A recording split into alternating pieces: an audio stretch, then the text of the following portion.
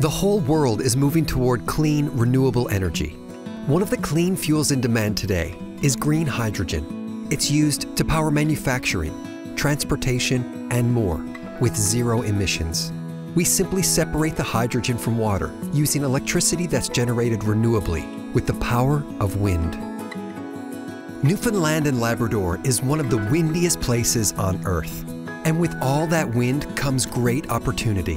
Our province is ideally positioned to be a global leader in wind energy for the production of green hydrogen. Project Nujio'qonik will harness our wind power to produce the renewable electricity required for a green hydrogen plant, to be located in the town of Stephenville, on the existing industrial site of the former paper mill, using the same water supply and electrical grid connection. We will also build 3 wind farm sites, together producing 250,000 metric tons of green hydrogen, or 1.1 million metric tons of green ammonia annually, all to be shipped to global markets where this clean fuel is in high demand. This project, with a budget of 10 to 12 billion US dollars, will be Canada's first commercial green hydrogen plant and the first project of its kind in North America. Project Nujio'qonik will be instrumental in helping Newfoundland and Labrador and Canada develop the green, renewable energy the world so badly needs. Why our West Coast? Our studies indicate it's one of the best wind resource regions in the world.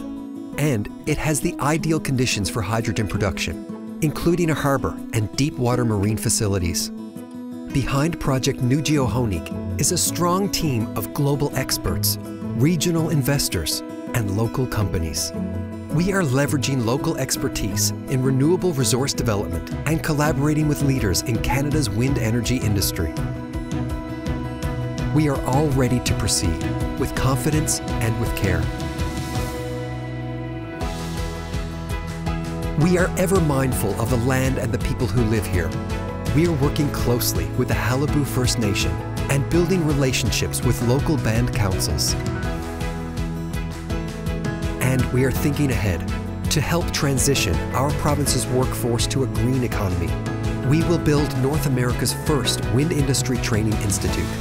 With our partners, DOB Academy in the Netherlands, First Nations, and College of the North Atlantic, we will attract students far and wide to exciting careers in the wind industry.